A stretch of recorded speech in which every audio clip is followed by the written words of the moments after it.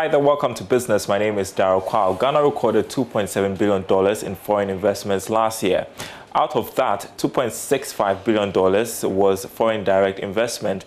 Let's hear from Information Minister Kojo Ponkuma, who says this signifies that Ghana is an attractive destination for investors. Last year, from January to December 2020, despite the pandemic, 279 FDI projects with a total estimated investment value of about $2.7 billion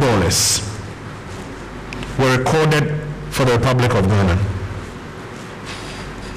The FDI component, the one coming from abroad, was about 2.65 billion, and then about 145 million from the local market.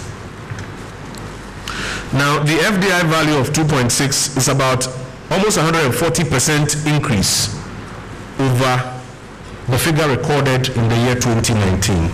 And we believe it is because of the gradual improvements we continue to make in the economic space here in Ghana, despite the challenges that we have around us, and even in particular the challenges of the year 2020.